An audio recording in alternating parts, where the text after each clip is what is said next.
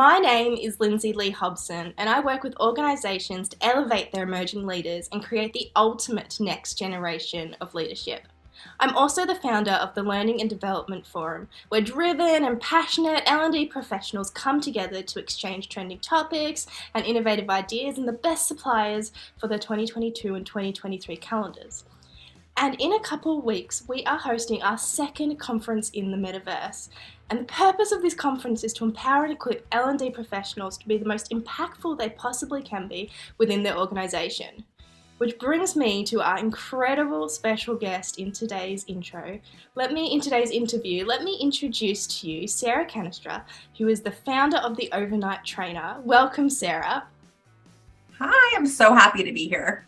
We're so happy to have you because you're actually one of our speakers for the conference. And one of the things that I'm so excited about, we'll get into your topic in just a minute because I'm excited about that too. But one of the things I'm really excited about is what you actually do in your business. Because you make L&D careers come true. Is that right? How do you do that? How did you get into that?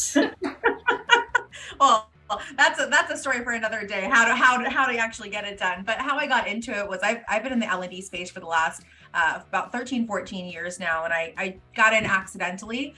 One day I was a sales manager and I showed interest in wanting to join the training team. And literally the next day I became a systems trainer. So that's why my company is called the Overnight Trainer, because I became a trainer overnight. I had no technical background in training whatsoever. I didn't even have a college degree at the time, but here I was in a corporate training role. So flash forward, within that role, I grew, had really great mentors, ended up leading the learning and development department of that organization, and went on to lead the learning and development department for 4 other organizations, startups, 6-year-old companies, private, nonprofit, everything in between.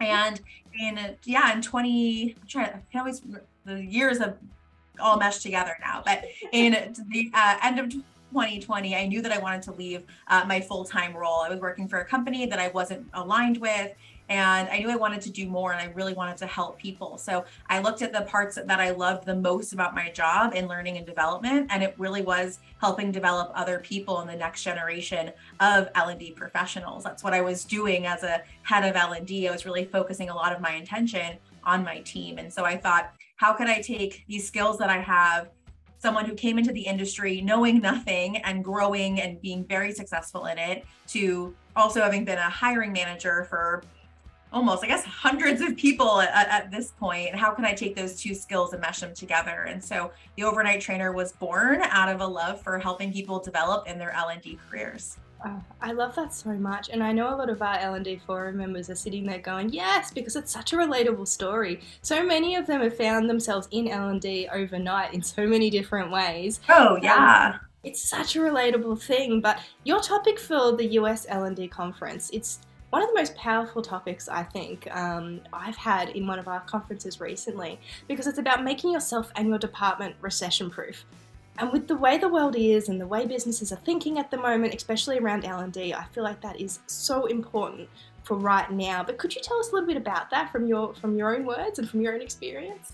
Yeah. So over the last decade of being in L&D, but especially in the last 2 years of coaching not only people who are new to L&D, but I do executive coaching too.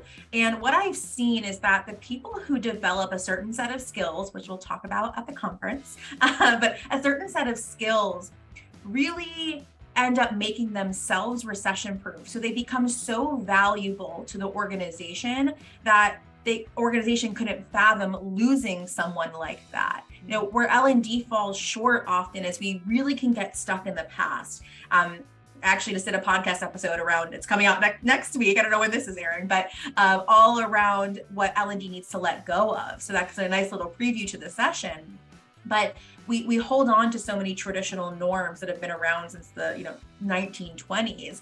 And what I've noticed is from my clients, again, the ones that are transitioning into the field and the ones who are leading and growing in the field, when they develop a certain set of modern learning capabilities and competencies, they become not only recession proof, but they get that seat at the table. And once you have that seat at the table and you know to hold on to that seat at the table, again, the organization can't fathom losing someone like that. It's so important, no matter what industry you're in and what department you're in, but that's what businesses are going to be doing in the next 12 months, or the word in the street is, especially in the L&D community, they're going to be looking at what's important and what's not important. And so for you and conference attendees and forum members as well who'll be joining us at the conference, whether you're joining, starting your L&D career, or whether you've been leading a department and doing this for ages, Sarah shared some of her insights with me just a little bit beforehand, and oh my gosh, things that I didn't know. It was mind blowing. And you've been doing this for a good couple of years, and you've been in L&D for so long. It's so interesting to see your experiences and hear them. But one of the things I really love is your passion and your fire for this. L&D is such a passion point for you, and I'd love to know a little bit more about that. Yeah, I've always loved teaching people, and I never knew that L&D could be a career. And so when I look back at my career, even before I got into L&D or even before sales, my careers have always been around the idea of how do I help people. And I got into property management and real estate, helping people find their homes. And I go back through all of these careers that I have, even, I don't, you can call it a career, but even when in working in college, I worked at a dog boutique selling dog food, like organic dog food.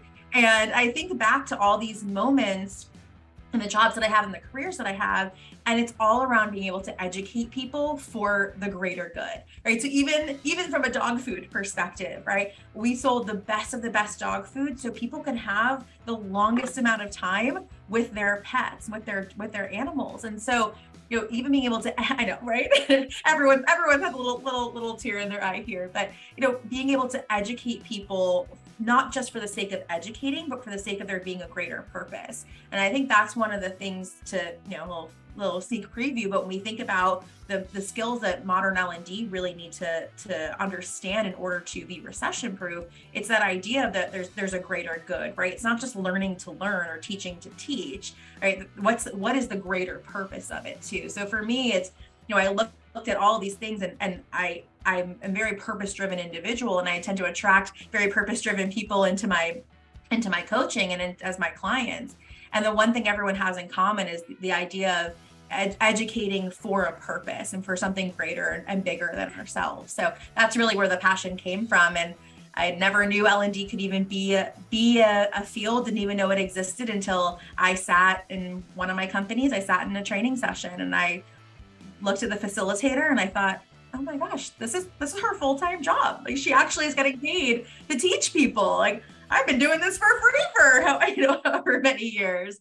And then, yeah, like I said earlier, it was a 2-day leadership session. And afterwards I went up to her and the director of training at the time and said, how do I do this? And then they said, do you want to be a systems trainer? And I said, sure. And that's how I became a trainer. So yeah, all around there's a bigger purpose to why we educate people. And that's why I'm so passionate about it. It's a butterfly effect for sure. Absolutely. And it's the reason so many L&D professionals get out of bed in the morning, especially during COVID. It's because they know they can make a difference to someone's life. Yeah, it's so impactful. It really is. And then on the other side of it, they're also really results driven, and they're looking for quantifiable sort of information, which fits in with the company, but sometimes it's tricky to know, what it is you need to tell them. But for you, what is it that resources or technical skills do you believe that your L&D professionals, or do you empower your L&D professionals to have? And you don't have to go into too much detail if you're going to share more in the conference. But just a little insight into that as well would be amazing for those who prefer that sort of information. Yeah, I mean, it sounds so simple, but it's so forgotten to take a human-centered approach, right? A human-first approach, that we are adults educating other adults. And I think what I see so often, and I think this comes from, and I would say probably, I'll speak on behalf of the United States, but the education system in the United States, right? It's so ingrained of like teacher knows best, student sits, and same thing as you move through, university and onwards.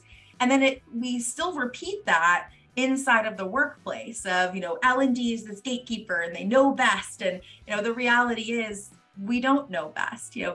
Our learners know best. And so really being able to hone in on what our learners need and looking at them as the client. And I think what happens is we as L&D focus so much on ourselves and what we think is best. And then we think about the organization, and then we think about the learner last, when really it's a trifecta that we have to focus on. But I think the most important is what's best for the learner is going to be best for L&D, and it's going to be best for the organization. So just a different way of looking at it. And my most successful clients prioritize, the human experience, that we're all humans living on this planet, having a human experience. And that's something to really, really take into effect when we're designing any type of learning experience. 100%. I think I just need to lift my jaw off the floor, especially when you were saying put the learner first, because it seems something so simple, and yet it's something that is so easy to overlook in the busyness. And you've got the pressures from the top down and from other stakeholders. Sometimes it can be really tricky, but just keeping that front of mind is going to make such a big difference to so many people. So that's incredible. But do you know what? It's your first time facilitating in the metaverse. Is that right? I know. Oh my god. It's my first time really being in the metaverse. You gave me a little preview, but Well, welcome. When we did our first conference, a lot of our facilitators, it was their first time. A lot of our attendees, it was their first time. And for a lot of our attendees this time around as well, actually, it's going to be their first time, because we've got a really good mix of people who haven't been to one of our conferences before, and forum members and evolution members as well from the past conference. So what are you looking forward to, or what's on your mind when it comes to your first time facilitating in the metaverse? I'm so excited. I mean, low-key a little bit nervous, but I'm like, I feel like a grandma in here. I'm like, I don't know how do I move around? But I trust in my technical capabilities that I'll be able to figure it out. But I'm so excited because it's the future. It's the future, and the future is here, right? So I think people think about the metaverse. People think about all of this technology as something that's down the road, but we are down the road. We are there. We have arrived. So I think it's really important. The more that we can get learning and development professionals inside of spaces like this, even as attendees, right, to realize, oh, wow, the power that this has. And so I'm really kind of going back to what I was saying about the butterfly effect. I'm really excited about seeing people, especially if it's their first time, like it is mine, right, then thinking about how can I now utilize a platform as great as this in my organization, in my workplace. Yeah, absolutely. And so we've partnered with Topia, who's the metaverse company we're using for it, and we use that for the last conference as well.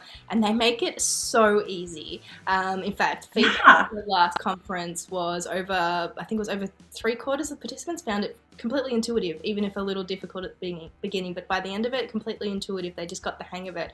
It's such a great platform for people who haven't been on it before, and people who just want to create something that's got all the agency of the metaverse, but also all the engagement factor and all the fun without being distracted by the difficulties that can pop up when we're looking at technology. So really excited for you to be a facilitator for us and a speaker for us in this conference, especially we've got Topia on board. So thank you so much, Sarah, and a big thank you to all of our speakers and sponsors for this conference as well. If you haven't registered yet, there is still time, so look around this video somewhere and you will find a link to be able to join the conference, and a little bit more information as well to be able to attend, and on Sarah's topic too, and on Sarah as well as an incredible overnight trainer, which I think is the best name ever too, by the way. It's so accurate.